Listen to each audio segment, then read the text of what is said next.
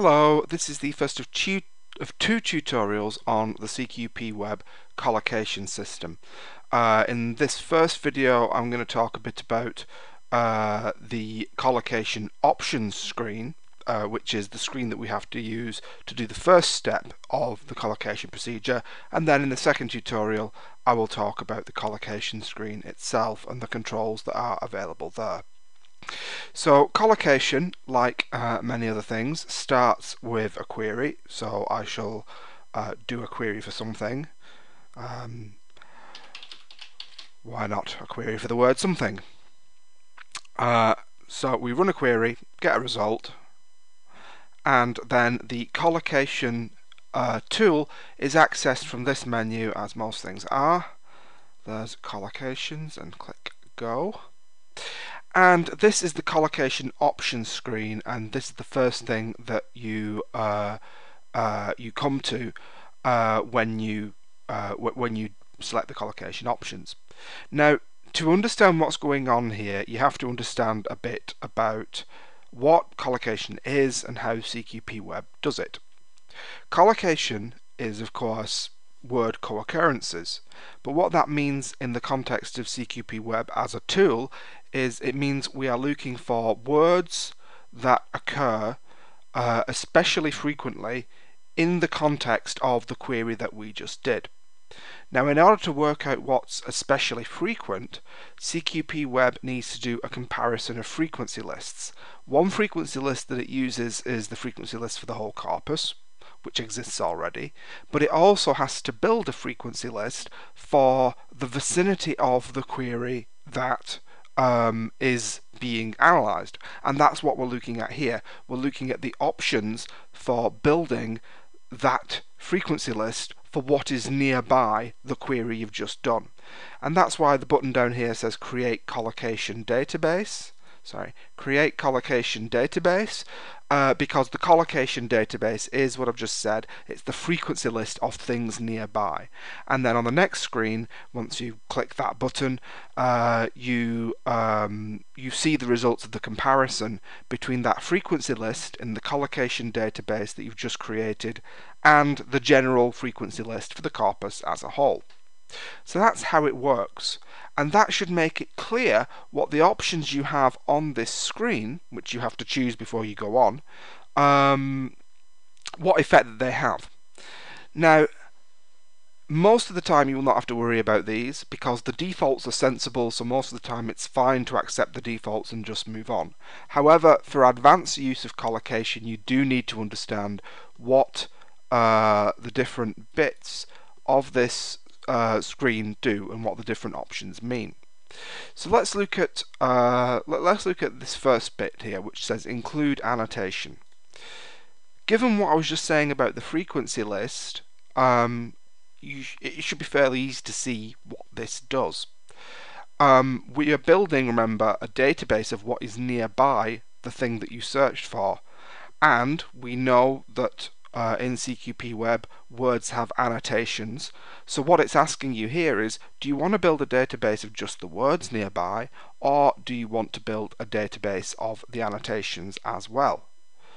And if you include the annotations here, then on the next screen you will have the option to do collocations on any of these things. So for example, if you want to do your collocation analysis using lemmas rather than words, or if you want to do collocation on grammatical tags, such as the simple tag or the part of speech tag, then if you've included them in the database, you will be able to. If you haven't included them in the database, then you can't, and you would have to come back to this screen and start again, build another database. Hope that makes sense.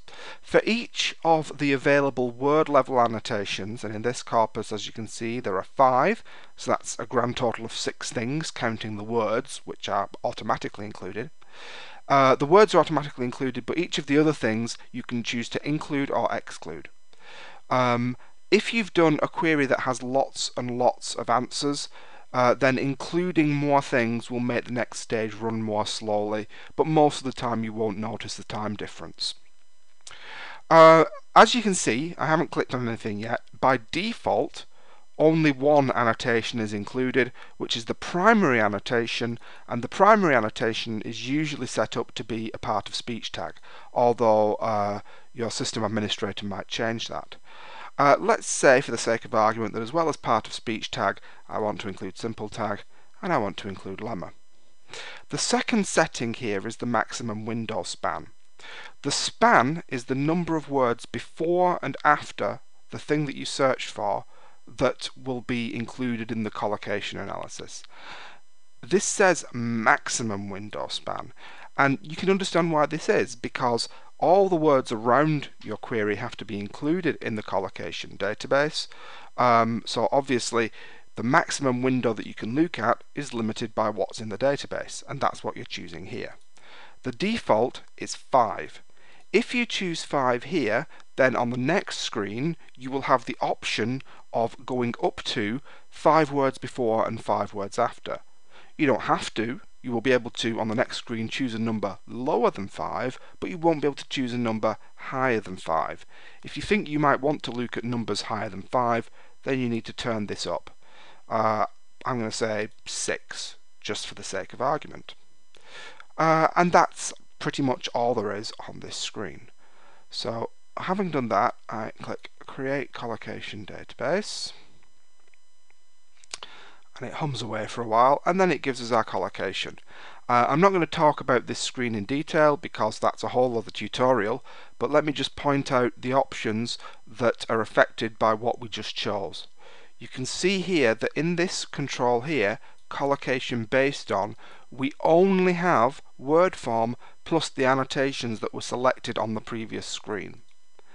Moreover, in the collocation window from and collocation window to, you can see the default is 3 to the left, 3 to the right, but the maximum and minimum is whatever I said on the previous screen. So because I selected 6, this menu runs from 6 to the left to 6 to the right, and so does that one. So that's the basic use of the collocation options screen.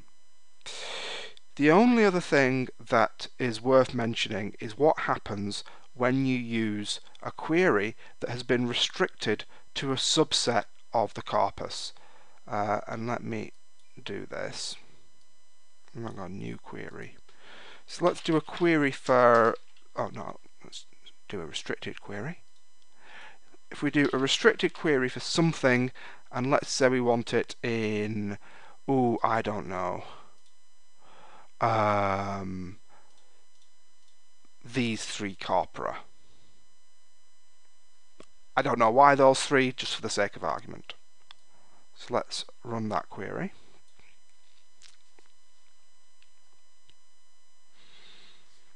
And go to collocations. You'll note that there is something there that was not there before, and that's this notice, this warning. Why is that warning there? Well, remember what I said collocation does. It compares a frequency list around the thing that you've searched for a frequency list for the corpus as a whole.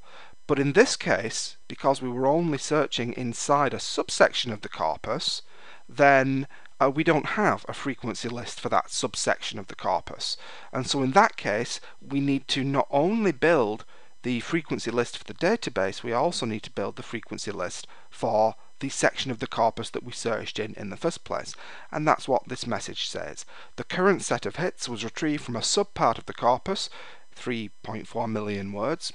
No cached frequency data was found, because sometimes if someone's done that same search before, then there might be a frequency list already built and available in memory. So no cached frequency data was found, and frequency lists for the relevant part of the corpus will have to be compiled in order to provide accurate measures of collocational strength. This will increase the time needed for the calculation. Please be patient. Well, let's run it and see exactly how much time it does take. Again, let's include lemma and simple tag for the sake of argument, and let's increase it to 6. So this is a 3 million word section of the corpus. How long does that extend the running time by? So you can see that in this situation it is perceptibly taking longer. as a general rule, compiling frequency lists is one of the things that takes CQPweb longest to do. But it is doing it, bit by bit. There we go. So, a slightly annoying wait, but not too long as these things go. Now that was a 3 million word subcorpus, or a 3 million word section of the corpus rather. What happens if you use a really big section of the corpus? Well, to find a really big subsection we need a bigger corpus, so for that I'm going to switch to the Early English Books Online corpus and use restricted query, and I'm going to say let's search in the half century equals 1500 to 1549, because if I remember correctly that's about 27 million words. So let's do a query, lemma of happen, that's just one I happen to think of. Collocations, we've now got a different memory message. This is because we've got a 27.5 million word subsection of the corpus, and again no cached frequency data was found. Now it says, depending on the size of the subcorpus, this may take several minutes and will use a lot of disk space. Yes, it's quite heavy going and you might be sat here for quite a while. So it gives you the option. It says, alternatively, you can use the frequency lists for the main corpus. So this is EBOR, which is 1.2 billion words. So what it's saying is that you can use the frequency lists for the full thing in order to represent the frequency lists that we don't have for this 27 million word section. So the results are less precise because this 27 million word section might be different to the full 1.2 billion word thing. But as it says, it will run faster, and this is a valid option if word frequencies are relatively homogeneous across the corpus. What that means is relatively homogeneous. What it means is that if your corpus consists of several radically different types of text that are completely different from one another, then your statistics might go wonky if you use the main corpus frequency list. But let's take a look. Use main corpus frequency lists. Let's use that option so that we don't generate the frequency lists. Let's leave the default options in this case, and let's create collocation database. Because it was quite a big query, it's still taking a while, but it won't take several minutes. It should be a handful of seconds.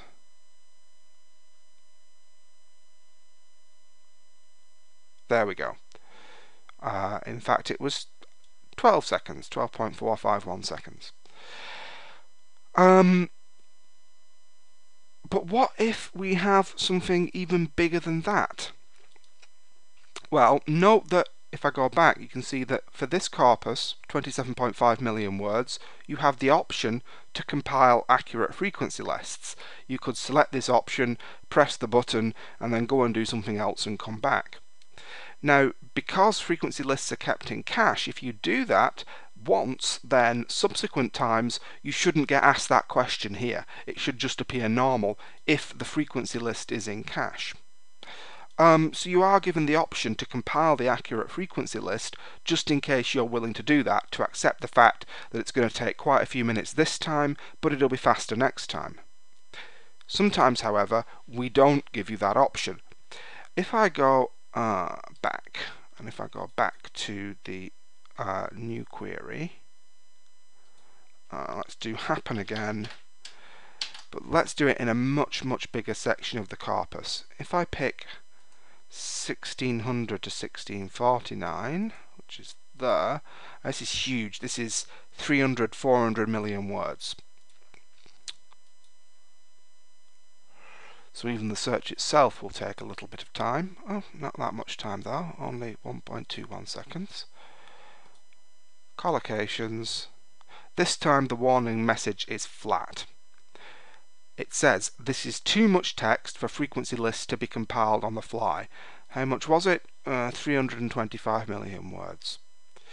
So because it's too much, we're not the system is not gonna let you compile a frequency list for 325 million words. Instead, it says the frequency list for the main corpus will be used instead. So if you're looking at that bigger subsection of the corpus, you will actually be stopped from creating a 325 million word subcorpus's frequency list, because that could run for days and days depending on how fast the machinery at the other end of the CQPweb interface is. That explains everything that there is to explain about the collocation options screen, and so that is the end of this tutorial. Thanks for listening.